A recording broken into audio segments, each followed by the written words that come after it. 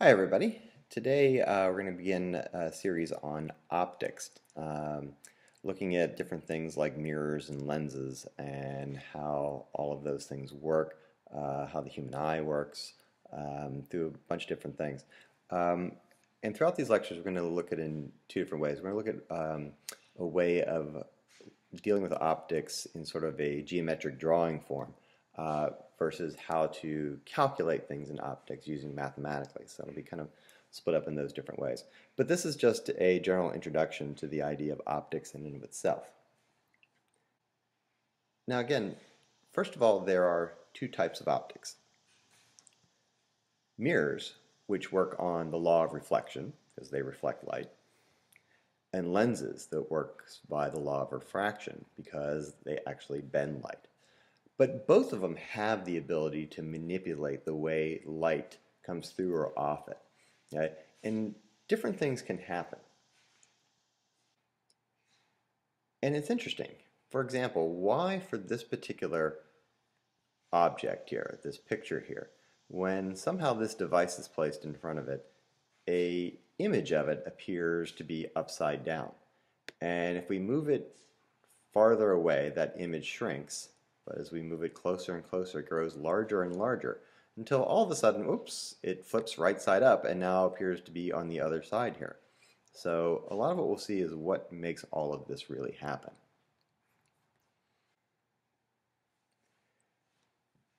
But whether it's going to be a mirror or a lens, each one of them takes an object, something that is real, and from it produces an image.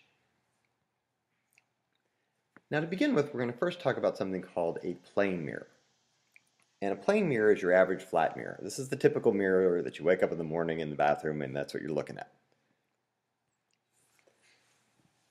Interestingly enough, when you look in that mirror, that image appears to appear, in some sort of space. It's not pressed up against the glass. It seems to be deep inside the glass. But it's producing what's called a virtual image. Now, why is that? Because virtual images are things that can't be projected onto a screen. In other words, that image, as the light bounces off of you, goes to the mirror and bounces off the mirror to our eyes. We can see it. But we also couldn't put like a screen and have that bounce off the mirror and appear on that screen. Okay? Later on we're going to talk about real images. Real images can be projected. For example, that's what a movie projector does, so that you can see it on a screen. It projects a real image. And one thing we notice is that that image is always upright. Okay? We're never upside down in the mirror. But there is something that is interesting. It produces what's called right-left reversal. In other words, if you raise your right hand, your image appears to raise its left hand. This is often one of the reasons that the word ambulance on the front of the ambulance is actually spelled backwards. And the reason is because you have a flat or plain rear view mirror in the car, so that when you look up in your rear view mirror, it flips the word ambulance the right way. So in case you didn't notice the sirens and the bright lights and stuff like that, you could read the word ambulance because it reverses everything. Leonardo da Vinci actually wrote in mirror language. In other words, he wrote backwards, and the only way you could read it was to hold it up to a mirror. Now let's take a look at how light works with the mirror and how this type of imaging is actually formed. Okay? So what I've got here is an object, just represented by an arrow. It could be anything. And then I have my plane mirror here. Now, the way the mirror is looked, it's as if we could see kind of the side of the mirror, not the front, but the side. Okay? And first of all, there is this line that is drawn through the middle of it. This line is sometimes called the principal axis. Okay? It's just a line that cuts right through the middle of the optic. And basically what we're saying is anything on this side of the mirror, on the left, we're going to call real space. And anything on the right side of the mirror, we're going to call virtual space. You can't actually go in the mirror, but it appears as if you could. Now, imagine you were standing in front of a mirror, and you were to shine like a laser beam straight at the mirror. Well, what you would see inside the mirror is somehow somebody standing there shining a laser beam straight back at you. And that makes sense because really what's going to happen is that light that hits the mirror straight on is going to bounce straight back. Okay? Angle of incidence would be 0, so the angle of reflection would be right back at you. However, if you turned and tilted that laser so it pointed this way, well, the angle that it comes into the mirror here would form the same angle on the other side. Or what it would look like in the mirror is if someone was shining a light this way. Now, notice this sort of intersection point right here.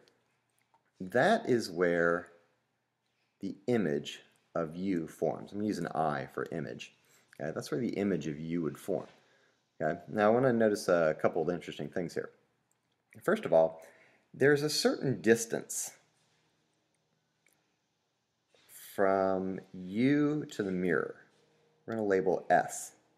S stands for your object distance. Now, I label it S. Some teachers will label it DO for D object. Okay, I do S. Equally, there seems to be some sort of depth into the mirror. And that depth, that distance to where the image appears to be, we're going to call S prime. So S prime is our image distance. Again, some teachers like to use DI for the image distance. I use S prime, because that's the way I was taught. And for the mirror, it's pretty easy to see that S and S prime are the same distances. In other words, if you're 1 meter in front of the mirror, your image appears to be 1 meter into virtual space. Okay? Now, equally, the object has a certain height, h, and the image has a certain height, h prime. Okay? And clearly what we can also see is that h and h prime are also the same thing. Okay? In other words, however tall you are in real life is how tall you appear in the flat mirror. Okay?